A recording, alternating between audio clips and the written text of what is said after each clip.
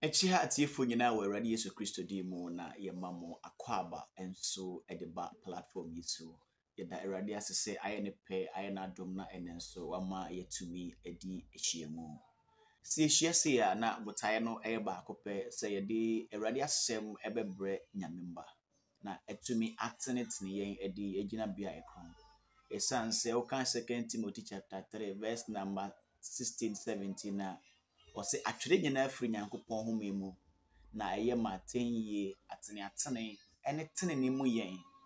na nyankopon nipa awie peye ewonwuma pa wasiesie nyina mu eno nti yensemre no yenjoin ye papa e studio na ofa Awurade asem embre wa bra ye cha asem yi wonso bomodin se wonso obeboa na emu atwere wa bra wonso woni afoforo eche bomodin se obe subscribe na what turn on your notification bell no said the bribia so ye na Awurade asem so eba wonchen a wonso obetumi enya bre na oni yen atena fa Bible na yendi nkomo so Bible nso embenwa kawakoma to ye mesanse ye be provide all the scriptures e was screen no as said ye bema onso adesua yesua ene Awurade asem a ye pensen mu no wanya entiase yi Christ asomdwe nkan ye enjoy papa e studio right Awurade Yesu Kristo asomdwe nkan Amen. Eni say Yesu Kristo adom ohoye Awurade ya dom oboya oban wakura yan o ma de patchen moja dia frusane takramada bodwem de ekanyira ne say yadanase ofa Bible a na yedi nkomo ne akyerɛkyerɛ nyame asɛm na aboa nyame hwa Amen. original yamompai Oya kase ye hye odi animu nyam se nnenso bebie ya adwenem o wonsem ena se animu nyam de ma se wasem e bade begina yie na yakaka ya ho woten na kwan so animu nyam de ma wo Yesu Kristo dim amen amen beba saba bia obia no fa Bible na watena sia no pai ebia na wo market ebia na wo wafuom ebi nso na wo store ebia na wo magazine o ya juma bibi nso a wo ti kam taxi driver truck driver edu sa time wo ya awose wo yi wa som na nyamsam na onya bitie last Friday Awurade Yesu na me so the message be ma concerning Virgin Christ Jesus because say it was say ya kasa tenene ade a who say tenene nsusu duane Kristo beso hunu ana ya kra kronkron ya is talking about the Spirit of God inti the child say when a day you come from Adam redeem ever see John the Baptist redeem omo practice tenene nanso omo nyo bia ombe hwene sua no me chirawo ya na me chirawo say asase no uni sa no na ye monchimonka bipo ani afuafu enti ocho mo ne batre ya pa you fall down enti antimi ama omo tenene no anwie peye efirisa samena mbabo tenene bra ebia na ye gidie gidie na me yire me ho na ya buni sa tenene ama me obi nso de ana ye odwo ya se odwo che obi a na de abuni tenene ama no efirisa gidie kwan nipa ne ba pai fa ho na so akatanto anwunu na watune na yasi so so sorry I didn't sit here enti den sha apam dadanum ya gasa or the sign obi ti say Noah was Noah nyanyame anim adom ni aka tenene no obe komina ya baabi sutia wa yama Awurade de ya apam ai or the sign adaka no ne Dawura wa boy ya ne de abu ne tene ne ama no so on said the ade ne sitie be kwa wense ne de e da ne yaka so tene on said the sitie nioma bi aka ho matene ne wie paye no wanya wetema no mon sabo manadaja nyina da ho so on said the ade ne sitie yes a lot to tene otene which way ti asem ni se wo hwea ne wo fa no gi ahoho on said the sitie Akwasi pa edo mu kofie wo horo na wo mo mbribi die nti ye busa papa yo no tene na de ma no ti asem ni enti se wo huna obaga sapam dadam no mo nyina atene enti na Kristo kan no John the Baptist anim se dia makwan na yen hyetere ni nyina ma efisa tere ne na wo de ya nim kan no anwia maye obi de ye gidie obi de ye odwo Abraham yidie on said the ade ne sitie yes David anya bone enso ya hwe Satan piapia no mo koka Israel yes anya bone otie Satan ne okum Uria afa ne yere anya bone on said the ade ne sitie enti wo Pacific adea ye digina subu ni se otene ba tene ne nso nya de yako what you say entina ya kind the fullness of righteousness and only Jesus Christ alone the trinity ebetini na amurum oni na proof of what is righteousness tene enti amaye hia no o se ye nhia no ana wajja na namon se ntutu ya namon ensim Jesus not it for tact she David oba we otu ne ba Solomon fo sakwa bi di na nintu onyini mfiri ho otu ba fo so onkum obi we trend oh sorry I didn't sit here forgiveness obi o timi de ne bona che no ye de ne asra no forgiveness but all Christ we ododi atra na tamfo ne na dofo o timi de bona che ya wan kai bio no wa humobro na ojo no okura gidiem what do you say adia ya friend sin antimi ampanitreti anwura ne mu oni anu ne Yesu Satan hia kasa no ne anu so Satan timi an convention on said the ade ne sitie said the convince if menam so convince Adam no antimi an convince Christ tieniye Satan timi an ton kosu anwe Yesu Kristo trim mana anye oso ane hwai so many ways esra so yam pransa oso ne hwe gasamani obo mpa Satan ba so ne hwe wantimi no chama chake Bible na ho so many ways and oso ne ogina okura na Satan ba ne nchai no aka tira so afa se wi ase sudifo na ba me nchai na nso ne hwe enimi ho o try so many so ba ma Christ akomete but what the training no see ho I will pay him. Oh, sorry, I didn't sit here. And to tell me, I can't hold on, cause you ubenya. Yesterday, your babu, a codico yesun chain. Matthew 7:21 down. A radime do this and come to our money, sayare. Jesus said, free me so me new. Was only me and Cambodia, my obey. Or say, wow, we are dear. Anthony. Enti say ye wo nioma ye ya ama ye tene ene de ye ya ama ye ntene on say de sitie mama mo ba mi ansa asanan de ama ye ntene bi ne proudness time de ama ye ntene e bi ne proudness be ba cha what you say ti asem ni ye de ama ye ntene bi ne fear ehum wɔse ehu nya Nyankopɔn tene ne mu adeɛ deɛ ama yɛntene yɛ fear ehu. Number 3, deɛ ama yɛntene ɛyɛ toro. Bible sɛ toro nyinaa gya ne bonsam. What you say? Number 4, deɛ ama yɛntene yɛ nipa a ɔdɔ wiase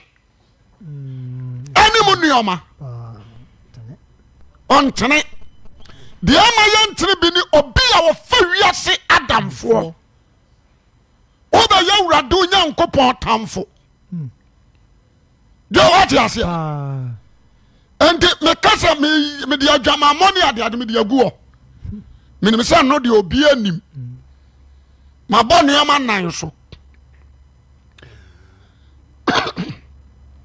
deɛ ama yɛntene ayɛ adwene mu bɔne ne akoma mu deɛ aban bɔne nneɛma nnum yi mebɔbɔ a mabobɔ bebree. Wate aseɛ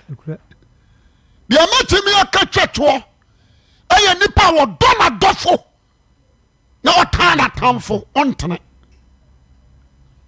deɛ bɛtumi ama ɔtene ne na wie pɛyɛ ɛne sɛ ɔbɛdɔ w'atamfo na wadɔ w'adɔfo. wɔn sɛ deɛ siteɛ mabɔ no yɛma sɛ nsia ma memfa koro nka wɔn anya nso na menyae tie ne ye nti yɛka sɛ tene ne a ɔho tie ne ye nipa a n'ani mmara adeɛ ani berebereɛ ɛnyɛ tene ne mu adeɛ pɛ sɛ menkumi nya. wɔn sɛ deɛ ade ne siteɛ ɛnyɛ nsa nom asɛm o ɔne ɛka ho ɛnyɛ sɛ nka ho anibere obi a wɔnkura bayie na ni mmara deɛ ɛyɛ abosonsom anibere yɛ abosonsom de wɔn a bɛka sɛ yɛade tra bi anibere wate aseɛ yɛka so obi ntene a tie ne ye obi a last 1:8 ɛyɛ obi a ɔnkura Kristo su. obi a ɔnkura Kristo su na Nyame asɛm yɛ akyiwadeɛ ma ne kraa ɔntene. gya wate aseɛ ɔma kwan ma Nyame ne n'asɛm ɛnkontrol ne kraa ɔnkura Kristo su. te asɛm ne yi enti sɛ yɛka sɛ Christ a na yɛka tenene kandifoɔ ɛne ne wiefoɔ enti sɛ obi so atene a yɛde Yesu na gyina n'anim ade Yesu so deɛ ɛhwɛ no mepɛ sɛ ha obi atie ne yie enti yɛwɔ tenene a yɛsua afiri Kristo hɔ tenene yɛ abrabɔ yɛsua firi Kristo Yesu hɔ ojo sɛ watem ase enti sɛ mekɔ asɔre a ɛni kwan sɛ position sikasɛm wode aseɛ asɔre no a makɔ no mehu deɛ di ɛmfa ho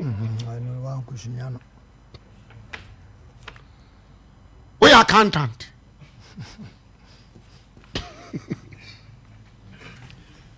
what do you say?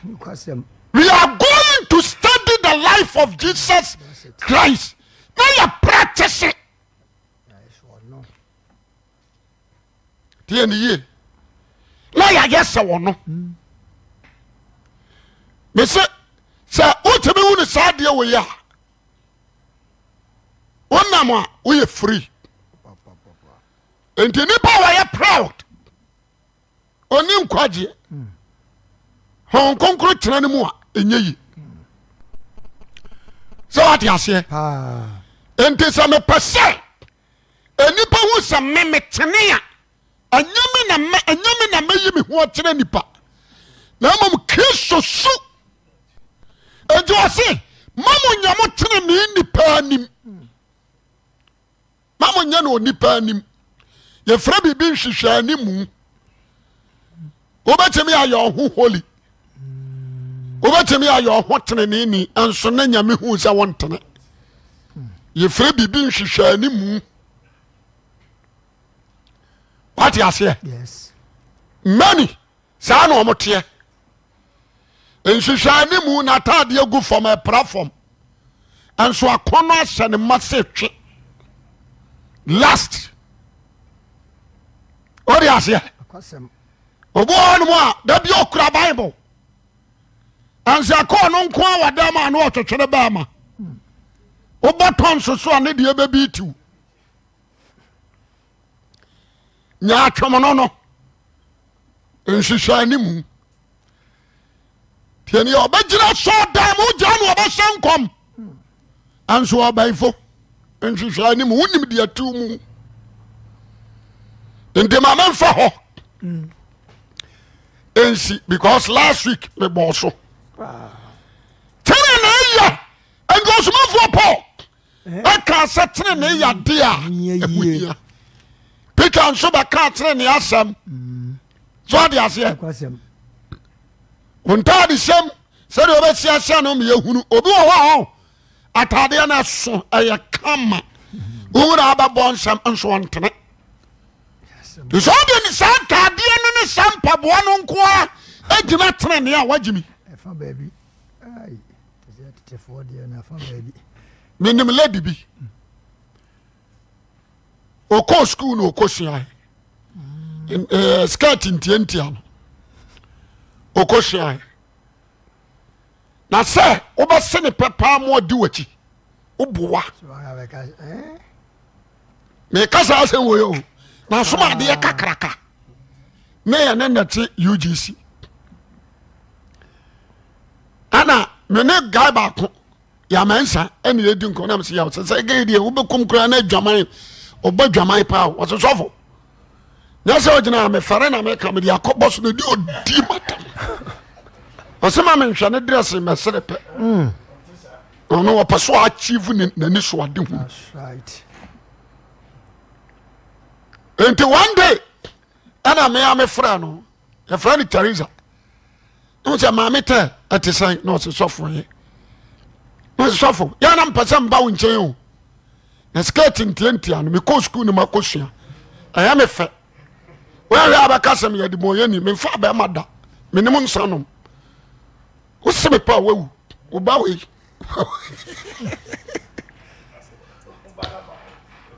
oba wo ni me se ma jimi se ese obedada me e ka se ma nhwe no su ha se de sitie obi nso de betwi fom enso e fra ne giso anka wo de atade ni babua mu ahyem what you say Greba o.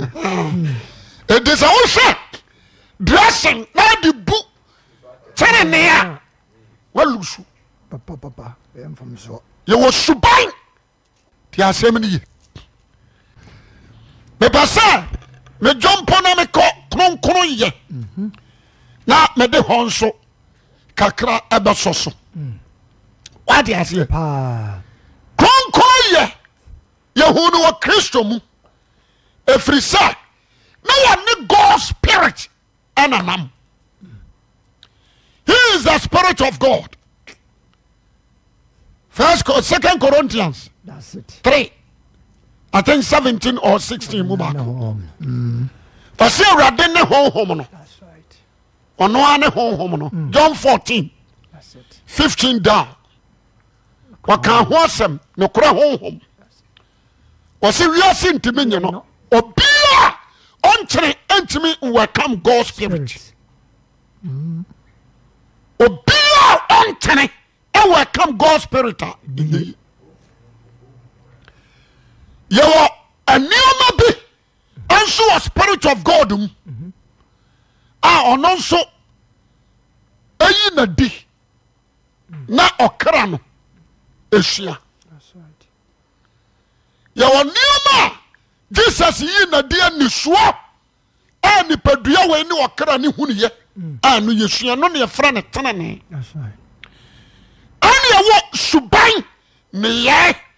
a spirit of God a wɔfiri soro ba a asuafoɔ no so no nso bɛyii nadi wode aseɛ ama wɔkra no sua ma yɛfrɛ no kronkron yɛ monte ha yi enti kronkron bra no ɛfiri God spirit mu ana ɛba kronkron bra no ɛfiri God spirit mu na ɛba ana tene ne nso yɛ Yesu Kristo sɛ yɛde yɛni ɛhu no mebamkyɛ ntiaseɛ wom fine mobɛde adanseɛ sɛ Yesu kaa sɛ ɔtegyinafoɔ ne wo nkonkro no nya ba a ɔno na bɛfa me die bi abɛkyerɛkyerɛ mo ɔbɛfa wɔno Kristo die bi abɛkyerɛkyerɛ yɛn enti mehunu sɛ kronkron bra no tene ne nneɔma bi wom monhwɛ ha o tene ne nneɔma ebi wom ɛna deɛ nti ɔkaa sɛ Honhom Kronkron bɛyɛ mo kyerɛkyerɛfoɔ no tene ne ka asɛm to hɔ honam mu na honhom no nso abɛkyerɛ mu de awura honhom mu ama wate aseɛ enti ɛna was ɛfiri Kristo anum no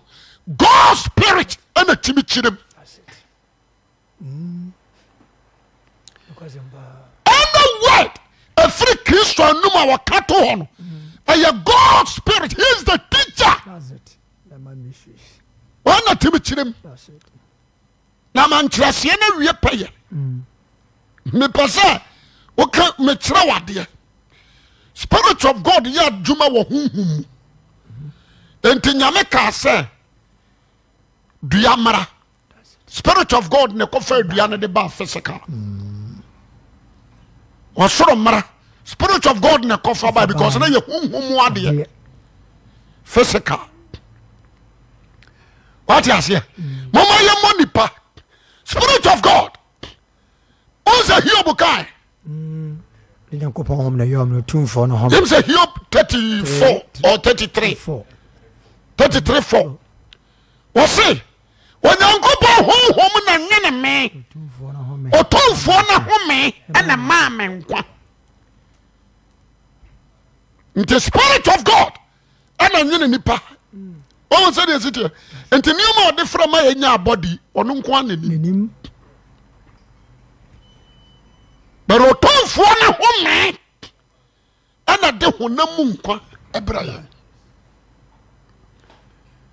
mate aseɛ enti tia ha yi deɛ de ka hyɛ no nso anipa a wɔnkyɛne no tene ne yɛ honam mu adeɛ ɛyɛ Christ suban ɛna mepeke bare kronkron yɛ honhom no nso adeɛ abrabɔ montia ha yo enti sɛ Mr. D. Christ na meyɛ madwen sɛ mɛyɛ sɛ wɔ no deɛ bɛkyimi ama mayɛ sɛ wɔ no yɛ God spirit ɛntam no wabɛka me ho sɛ wo sɛ de ade no sitiɛ na waboa me nti God spirit ɔbɛboa yɛn botaa wɔde bɛyɛ nyina yɛ mmoa wɔde bɛboa yɛn ɔbɛboa wakyerɛ de wakɔ nokora no nyinaa ho ɔbɛboa wɔ mmerɛ yam sɛdeɛ wɔsɔ ɔbɔ mpa yɛ sɛ wontimi ɔno na bɛde ɔpɛni ani kabea bɛboa wo ɔwɔ sɛdeɛ sitiɛ ɔbɛmo ahoɔdeɛ a wode bɛdi Yesu ho adanseɛ enti God spirit ɔbɛprotect wo enti botaeɛ a wɔde baeɛ no ɛyɛ to help you to help your soul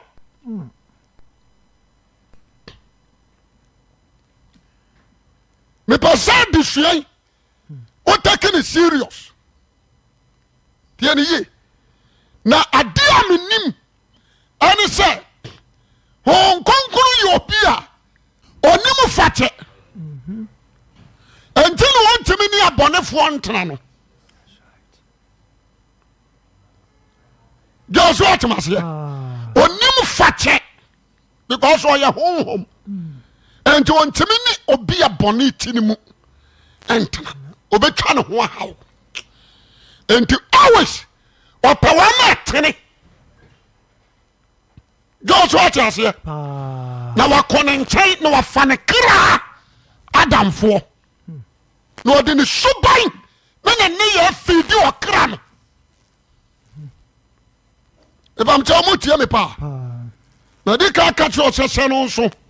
wɔn konkuru di ha so obɛyɛ bibia ne botae a yɛama na ba nyina so ɔmɛboa tereneni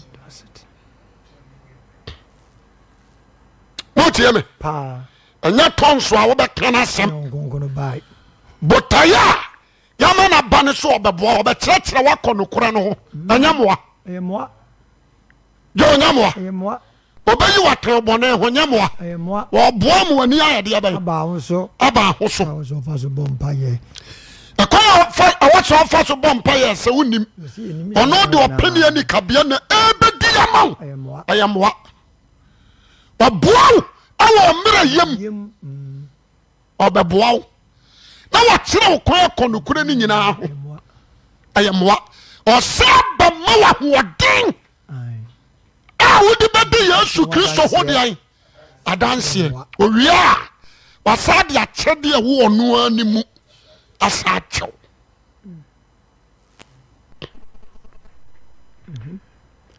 nkonkro no adwuma a wɔbɛdi akyɛdeɛ a ɛwɔ ne mu jesus wankyɛ obi ahwe ne deɛ ne so ɔgye nkwa but God spirit ɔsɛ wɔpɛɛ sɛ wo nkonkro mmara kora ɔkɔserɛ ɔsɛ medeɛ mɛbisa gya no ama m mɛbisa no ama m no ama m wɔkyigyinafoɔ foforɔ wɔwɔ sɛde ade ne sɛtiɛ ɔno ne deɛ ne sɛ ɔmɛwu mɛgye wo wabɛwu wabɛgye wafa fili ne mission wɔde tena ne kwan no ayɛdeɛ bɛyi ato hɔ nti wɔka kyerɛ Jerusalem tena ne kwan na mapae ato hɔ yi nanso mampɛ ɔwɔ sɛde ade ne sɛtiɛ ɔne ɛtena ne o ne deɛ no but God spirit ɛbɛyɛ obi a wɔkyɛne boafoɔ ɛno deɛ fa to tirim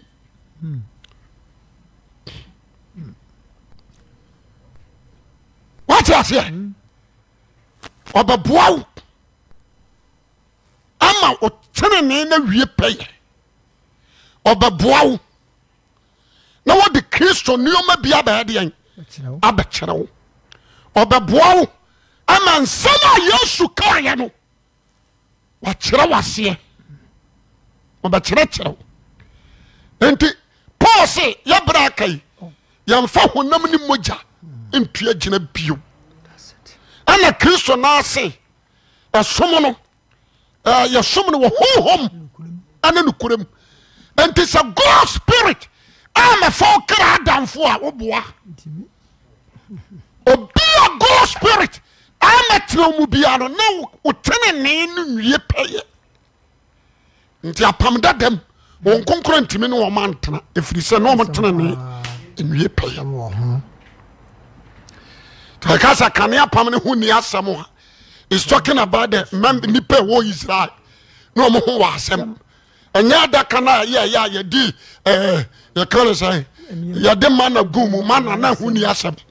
poma no ɛho ni asɛm gold na ɛdi tom ɛho ni asɛm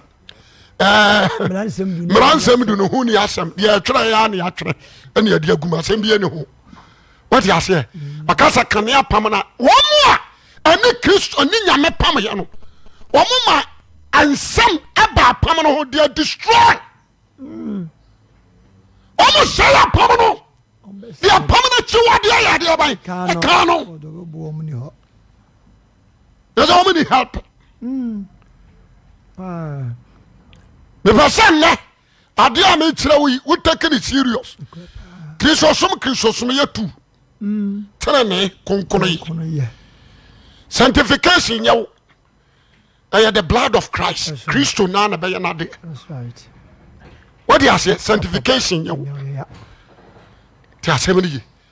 nti wo step one ɛne sɛ ɔbɛgye yesu adi ne wasakra wadwen ne wapractice tenene abrabɔ ɛyɛ waa ɛno ɛna bɛma God spirit aniwa aba wo what you say? Yes. In this spirit of God ɔba nso a ma menka ne sei ɔne honam wei ɛntua gyina wɔama honam wei ba ɔba ɔkra no a ɔte mu no ana ɔbaa ne ba enti saa ɔkra no ana ɔno no wɔanyɔnkofa bɛbakya wate aseɛ ɔkra no na ɔne ne wɔanyɔnkofa ɔkra no na ɔne ne di nkɔmmɔ ɔkra no na ɔde ne suban ɛma no ɔkra no na ɔdi tete ma no ɔkra no na ɔne ne fa adwene deɛ ɔpɛ sɛ ɔyɛ biara no ɔde ma ɔkra no de asɛm no ye mepɛ sɛ ha wotie me atie ne ye ebia ɛyɛ sɛ wokɔ asɔre ɛyɛ nokorɛ I am not against you but the saa nneɔma mmienu ɛyɛ so important tie ne ye mepɛ sɛ wote aseɛ nti Paulo sɛ bɔmmɔden ma wo nsa nka Onyankopɔn nadom adom a wɔnam Yesu Kristo so de abadom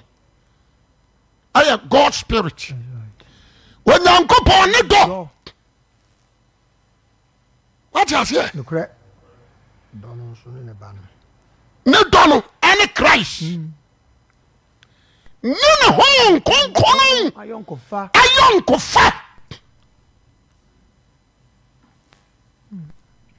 ti asɛm ne ye ho nkonkono no ayɔnkofa no ɛyɛ wo kra wo watumi practice tenane sua Yesu si sua no ɔne wɔte si sua no kɔse yɛama mfra wo mebakyɛ wate aseɛ nti wɔse sua no gye ne di ɛna mekyerɛ wo sɛ obi sua Beyonce anaa mɛboa nso ɔnyɛ Beyonce ɔsua no sɛ wate aseɛ Peter nom asua Christ nti ɛfrɛ m asuafoɔ ɔmo sua no nti ɔno se sua no ɔse sua no sɛ wosua no a ɔnkonkoro baba bɛtena mu mu ayɛ sɛ wɔ no jo adesua no adam menim sɛ ha deɛ ɔpɛ ɔnkonkoro hɔ no Holy Spirit temple wate aseɛ sua no obi abɔ n'adwe mpɔ sɛ ne lifestyle Bob Marley awu yes nyana yɛwɔm se sɛ akɔde akɔbɔ no nnwom bi ɔde wayɛ nnwom bi de afa Bob Marley la wote ase deɛ ɔpractice no yɛwɔ boys no bi wɔ ha ɔpɛ sɛ ɔyɛ so ɔkuku hyɛku wate aseɛ ebi sua shatter yɛwɔ shatter movement shatter boys wɔn sɛ deɛ ɛde ne sitiɛ yɛwɔ shatter boys they are study shatter wali wode aseɛ adeɛ bi ɔbɛyɛ bi a ɔmo pɛ so ɔmo yɛ bi nti yɛkɔ school ɛkɔsua adeɛ afiri master teacher lecturer hɔ na ma bɛɛ sɛ wɔ no nti Christ se monsua me Paul nso se monsua me sɛdeɛ mehwɛ Kristo sua no no nti tenene yɛsua yɛama amfra wo meka si so bio yɛsua na sɛ wosua ne yiyɛ na sɛ woduru mpampan so a nkonkono bɛka wo ho abɛfa wo kra no adamfo mebakyɛ wogye wate aseɛ tiɛniye na nkonkono no ɛnyɛ bɛfa wo kra no adamfo a afa tie ade a yɛfrɛ ne sen tene ne nkoa bɛtumi a moayɛ bɔne mesa akɔmakyi tene ne a nkonkoro nka ho wotwa ta wobɛtɔ bɔne mu ɛbɛkyɛ wate aseɛ nti nkonkoro no deɛ wie pa yani nyaba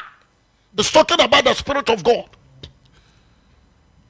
What do you say? So God's Spirit anya betena mu a woni bone ntamte. Enti First John say the onyankopon wo no nya bone efiri se na batini mu the fruit that is the Spirit of God. Obetena mu a na onya bone deɛ bɛma wɔhunu sɛ me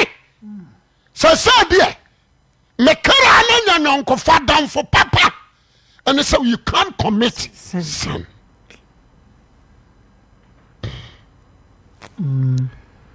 deɛ wɔate aseɛ wɔse deɛ onyankopɔn wo no ɔnyɛ bɔne 1 John 3 ɔntimi nyɛ bɔne ɛfiri sɛ naba ɛtini mu nti aseɛ wɔ mu ɛfiri sɛ naba o ɛtini mu ɔntimi nyɛ ɛfiri sɛ onyankopɔn ɛna awo no na obiara a wɔyɛ bɔne no firi bonsam ɛwu sɛdeɛ wɔte aka no enti adɔfo ti asɛm no ye ɛyɛ nneɔma mmienu tenene konkono yɛ mese sanctification ɛnyɛ wasɛm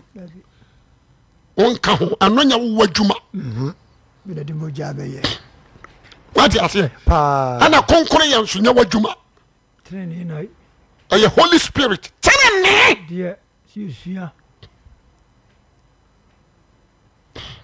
nti na mese bɔ mmɔden ne to step 1 deɛ aka no awurade no a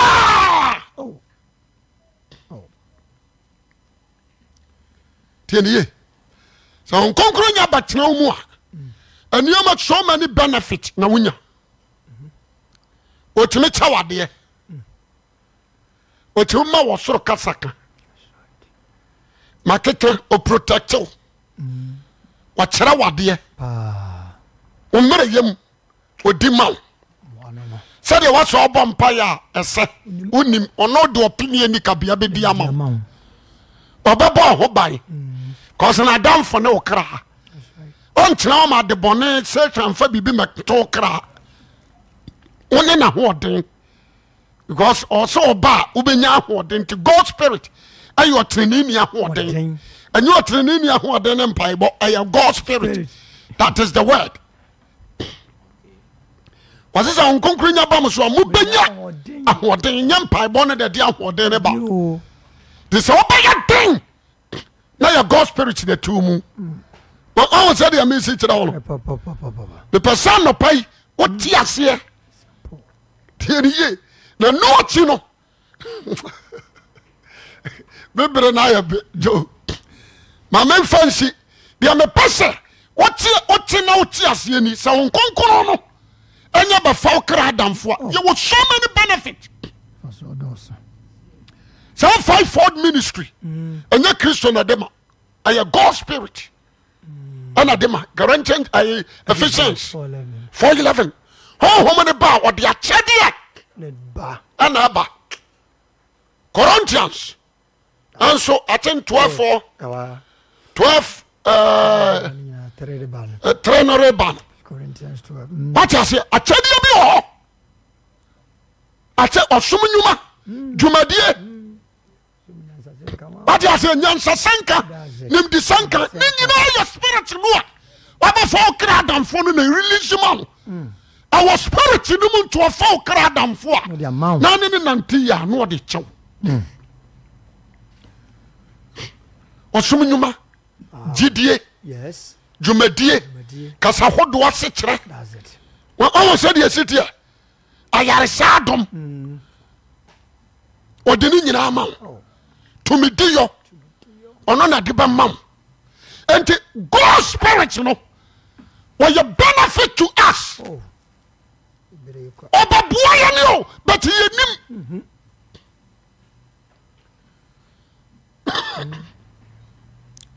so ati aseɛ sɛ ɔka sɛ nkwagye ama nyanyam nnwuma nyɛ de ade a ɛyɛ nokorɛ Kristo bɛwu no yɛanyɛ dwuma bi ansa na wɔbɛwu but wogye ne didi a adwuma wɔ hɔ wobɛbɔ tena na ɛbra ɛtwa sɛ woyɛ ho adwuma asema me kana no pai obadwe ma menim se ababoa tie ne ye homo ne batena mu se kukwa sa tede we nyina yi na di o de hwew o ma no am obi tumedi yo am obi ase obi kro otojom ma Jesus otojom ma urade wate ne ho ne kuretre urade betimi di tumedi yo awura dwonto no what is here otojom ne sa na manifestation ne ni penya wa je ayaresa tiasoni ye abi a wo ya preacher ho na adwuma na kyade no wo de akyew tieni ye 5-fold ministry wo de waka ho na Corinthians 12 ho nso wabayi bi wo ho na wo de abe support to kasa eso obi ani abue o kasa eso bubue ani asore o mo mpayo so o se de ade ni sitia na ansana wanu nyina abayi adwuma na guarantee 5:22 enso ye adwuma wo mu home na obafa wo kra damfo wo gya wo kra na ma ama honhom na start so aba wo ye behu odo ye behu anigye ye behu asomdwie ye behu papayo ye behu ni gidie ye behu ayemyo ye behu anida ho ojo afa ni pedua dada no wabona senuem ni pedua dada ne na kona no o crucify enti honam ne timi nkasa biao but spirit of God moving enti sani o mami enu enti ne tia so dem yentia so dem fontoma sikka aware apantu eye bonus enu ye yenum anyame no ana de bebrew eye yenum nyame no a de bebrew tieniye medema no si se wo ya nyansani trase dwene nansam no busa se anoso metere ana me kwa sori o bi a waka tonso se onkunkuru tini mu a wo ya na na awera ho suban ni Yesu nshira wa amen ye bato aso amen do bompa ani mo nyame yankopon ye hyewo ne mo nyam se ne wabie ya adwenem ma wonsem tran mu na nya adwuma we mu dim ne abompa ye amen amen Amen. Amen. Amen. Me Kristo mo gide se waye inshira esanse menso ma inshira asem no awiye nyina ni se suro awade onyankopɔ na di na hyede so na wei ni enipa nyina asede menim sa asem a eba yi wafa odia ewom menso mafa media ewom enunti yenkoy asem ne yefo na nya ne tiefo kwa na asem no tumi aso aba afa nso yemboa na afoforo nso enya asem a etise bi na ontie esanse enkyerechire ahodo a abuso no edoso na dodo na nso etwe nipa adwene ede akọ akyerechire foforo mu ntie mbomode na yenya asem a etise ya ye ni afoforo nso ebeche